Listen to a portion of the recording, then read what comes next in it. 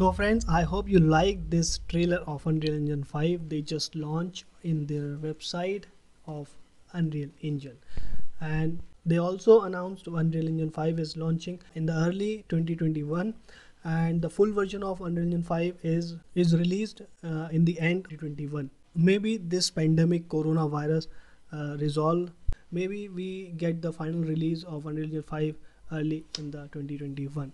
But I really like this trailer of Unreal Engine 5, and I am really exciting to use this new module of Epic Games.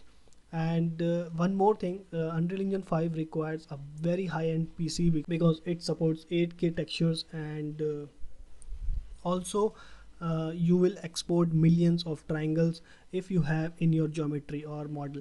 I think you have seen so many statues on the game environment.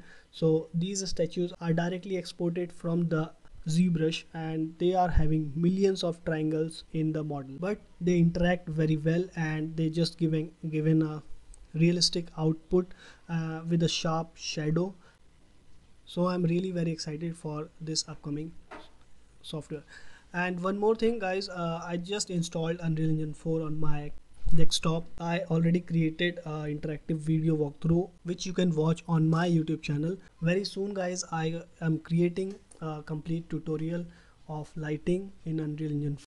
Hope you will get the video soon, and also you can watch other tutorials like 3ds Max, Lumion, and the editing softwares. So thank you so much guys. Share with your CG friends or 3D artists, those who are waiting for this epic software which is coming soon in 2021.